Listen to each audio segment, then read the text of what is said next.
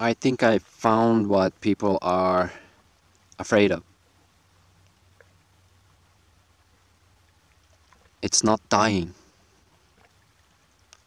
People are not afraid of dying. They are afraid of realizing that they have amnesia, that they have no idea what this place is or who they are. Imagine if you woke up one day in a hospital somewhere and you had no idea how you got there, and you have no idea where you are, or even what your name is, or what you did yesterday, or how you look like. Until you look in the mirror, you don't even remember. You don't remember your family. You don't remember your language.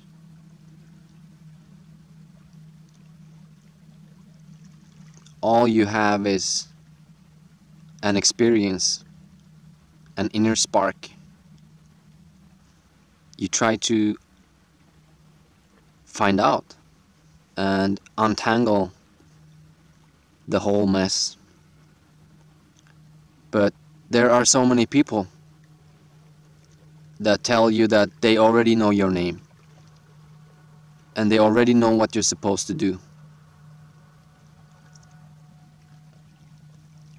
And they tell you that you're crazy if you don't listen to them, and that it's dangerous.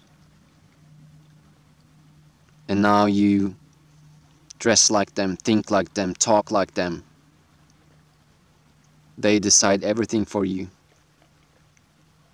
So you forget to search for yourself and you stop caring.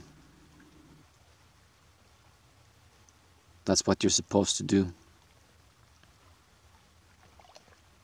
Find out who you are.